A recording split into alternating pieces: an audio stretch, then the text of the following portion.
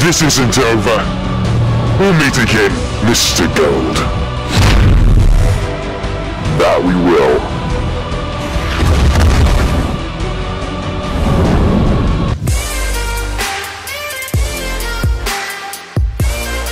Welcome back, everyone, to another epic course. We've talked a lot about a superhero landing, but what about a superhero takeoff? Now, it's actually kind of the same thing as a superhero landing. All the same techniques are involved, but I want to go one step further. I want to give you special effects that when you blast off as a superhero, you see smoke, you have widescreen, your camera shakes and moves. So let me give you a demonstration and we'll take it back to the editing room and I'll show you how this is done. But first, we're going to do just like the same as a superhero landing. You're going to give yourself a blank slate, make sure the sky's not moving, make sure there's nothing moving in the background, and then you're gonna stand there and jump in the air. Let me show you. So right here we have our blank background. There is nothing moving, so I think we're gonna be pretty okay with this superhero jump.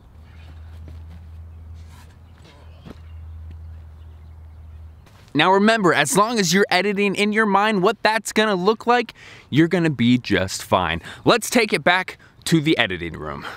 All right, guys, so we're gonna jump straight into this. Now, the first thing you wanna do is find that blank slate, save it as a picture, export frame. You don't have to save it as anything, click OK, it appears right here. So we will drag that.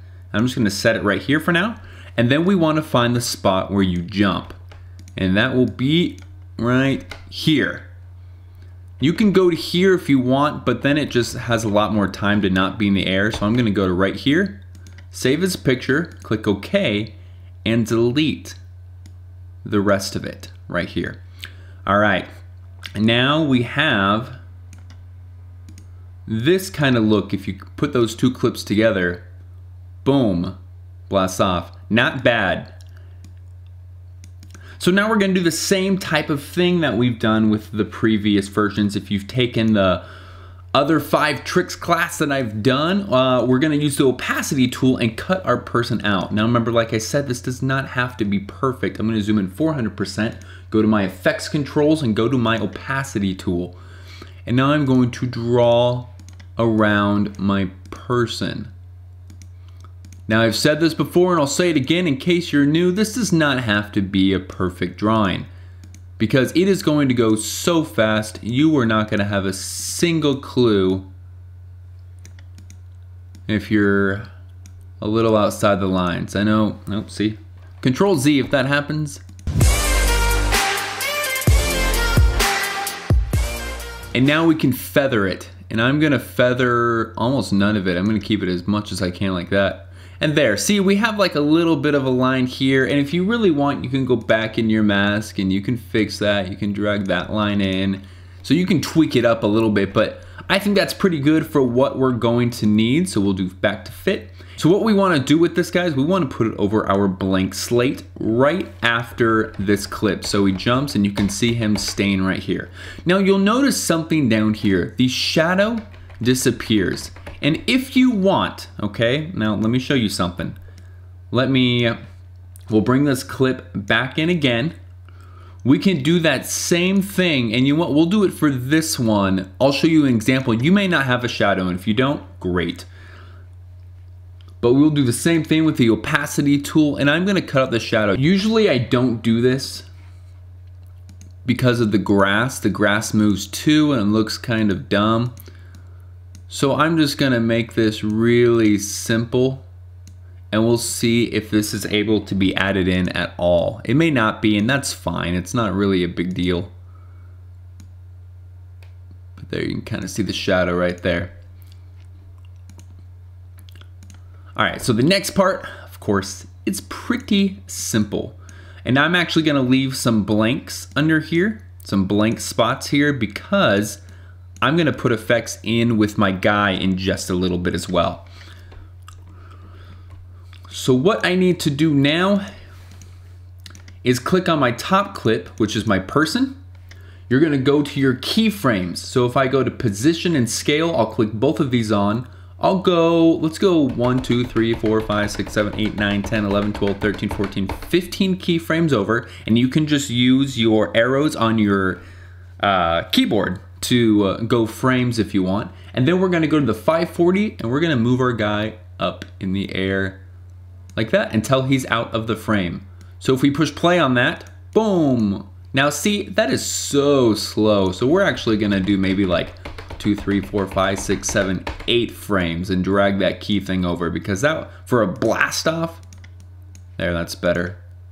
Boom. So now we're gonna do the same thing with the shadow, and we're gonna do the same. We're gonna go 1, 2, 3, 4, 5, 6, 7, 8. I'm gonna go like 10 over, maybe 11. The shadow's gonna take longer to disappear, and we're actually gonna use the 960 and bring that across, like so. That way it looks like this. Boom. That way you see the shadow moving. It looks like I'm getting higher in the sky. It's just an extra effect that you can add in. Make sure you Control S and save your project when you can. So now I know what you want. You want special effects, right? So if you've downloaded the YouTube video that I told you to download, in the second little part of the course right after the intro, I gave you instructions of how to do that. For me, that is not made yet because I'm still editing these courses, but it will be made for you when you get there. So it's going to be this right here. We're gonna start with this smoke effect. So we're gonna drag this under our clips. And as you see, there's a black screen. And how you get rid of that black screen is you go over to your effects controls, go down to your opacity and the blend mode, and then you're gonna go to screen, and that's gonna take all the black away and make sure that your thing is balanced to your screen. Now, you notice this line right here? That's because it's leaving frame, so we're gonna have to do some extra special things so that the smoke doesn't leave the frame. So first I wanna find where the smoke starts, which is right here. I'm gonna delete that and drag it over.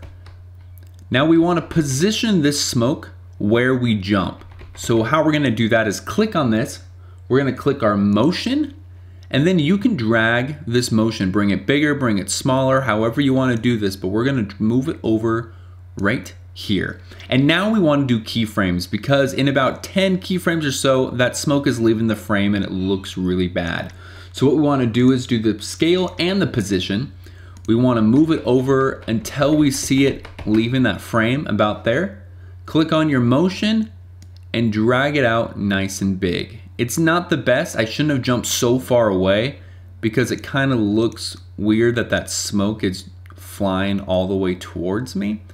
It's really not the best look, you guys, but that's fine. But that's what we'll do for this one. So that's the start. You can see me blasting off like so. The second effect that I have is a dirt essential.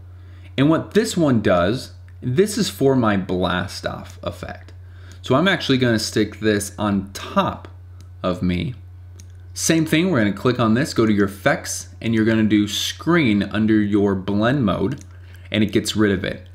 Now, once again, we wanna line up, and this one's, I'm gonna move it to here just so I can line it up right. And we're gonna line this up right here. I'll probably do a little bit smaller. Right there, because we want this to blast. Drag that out. All right. So if you look at it, it goes boom and it blasts. There's a little blast right there. Now this right here, if we zoom in, I'm not a big fan of this line. So what you want to do is you want to click on this blue right up top, and you're going to go to your opacity tool, and you're going to cut just around this line right here. Then you're going to click right here and click inverted, and that'll take away that line. That way when we're watching it and we see this blast, the smoke goes away and there's not some weird line right there. So far this is what you have. You have running and then boom, blast off with some smoke. Now that is pretty good, but I know what you want. You want widescreen, you want color, you want the screen to shake, you want all the really fun things, right? Well, so do I. So what you want to do is I'm just going to cut this because we don't need all of this. Kind of shorten this up a little bit here. And what we want to do is you want to highlight everything. Just click your mouse and drag and it'll highlight everything. You're going to right click anywhere you want and you're going to click on nest. And this is going to nest all of your clips together. So, and click OK. So when I move my position, for example, it's going to move all the effects. It's going to move the air guy. It's going to move the background. It moves everything all at once, and that's exactly what we want. So the first thing that I would suggest doing is doing some coloring. So we're going to go over to our Lumetri color. If you don't have that, it's going to be in your color panel. So for now, I'll just do the color up here because that's what you guys are probably going to be used to. So we'll click the color tab.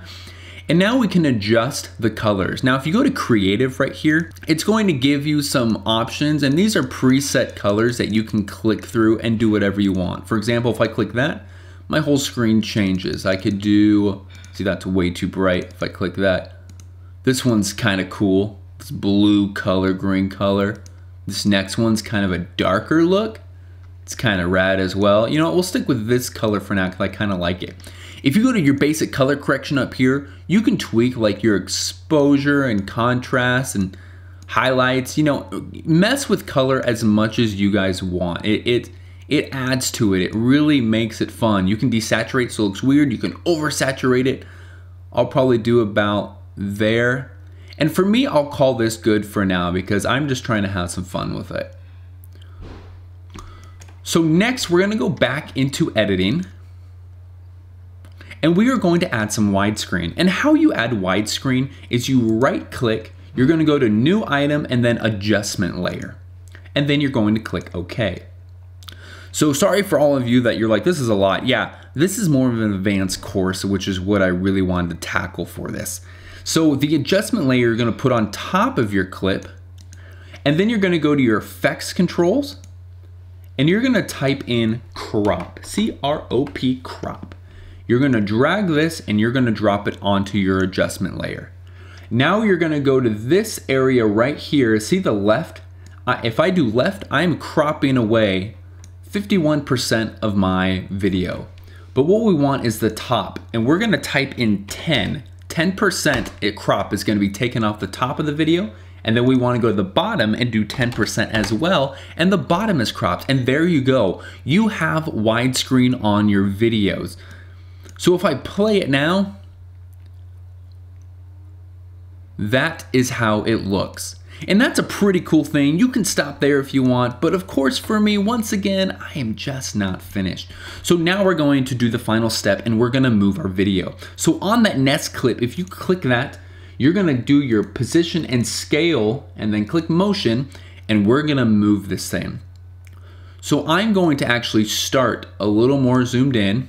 I'm gonna drag it over to about here, and then I'm gonna press play. And once I get about there, I want to have my thing get about there, and I'll move my scale in maybe like 150. Now, the more you move it in, the blurrier it's gonna get because it's only shot in 1080, but honestly, for this type of thing, it's fine. So if we watch that, just from that clip to that, it looks like that. So the camera moves, and that's pretty sick. I love doing that. So now what you're gonna do is you're gonna go right before he blasts off, you're gonna move this in maybe 200 and it'll zoom in like that. And now when he blasts, I'm going to just move keyframe by keyframe. I'll go maybe 1, 2, and I'm just gonna follow him up like that. And once I get to the top, I'm gonna go about that far over, and I'm going to do about 120% and move my screen back to about there. And that kind of covered that smoke not looking as good because you're focused on him blasting off like that, and then by the time you come back, there's smoke right here. So now all in all, with all those keyframes set, it looks like this. Now I didn't like something up here, the right here. See how that moved? I cut it a little too hard, so I need to move this up to about here. So boom, just like that. So now let's show you a little before and after. If I click play, this is before any effects, just you flying in the air. And then once you add everything, it looks like that. And there you have it, guys. That is how you do a superhero jump.